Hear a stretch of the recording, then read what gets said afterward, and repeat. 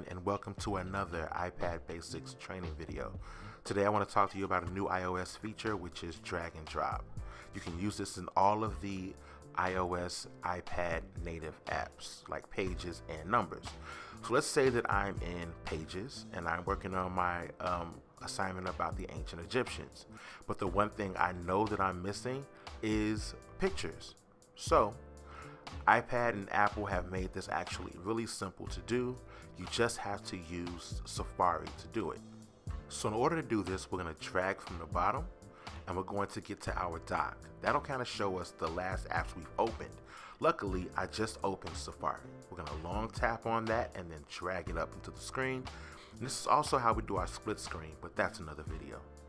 So now that I have Safari open and I have it open to a image search engine of my choice, I'm going to actually use Google. I'm going to search for pyramids. And now I have a bunch of usable images that I can actually use here. So how do I do it? Well, you long tap on the image. Once it comes free, you drag it over to Pages, and then boom, drop and let it go. It's just that easy. You can resize it the way you normally would. In fact, if I were you, I would actually get out of split screen and make it back into the larger view. But either way, it functions just the way that you would like a computer to work. Let's try one of the other iSpeed apps. How about let's use Numbers? So from here, I can actually do the same thing I did before, but this time I'm going to use our Photos app. So that way I can go into our album.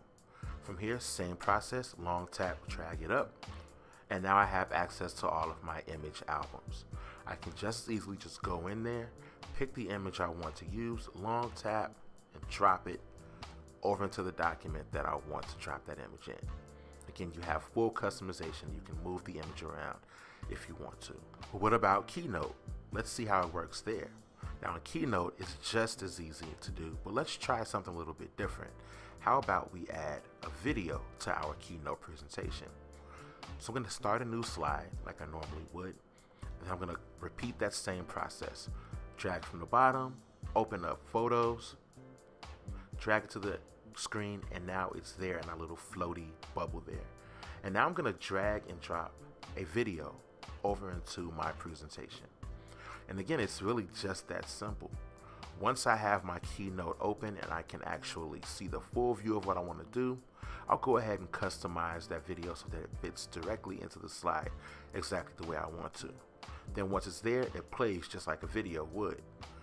Thank you for watching this latest edition of iPad Basics.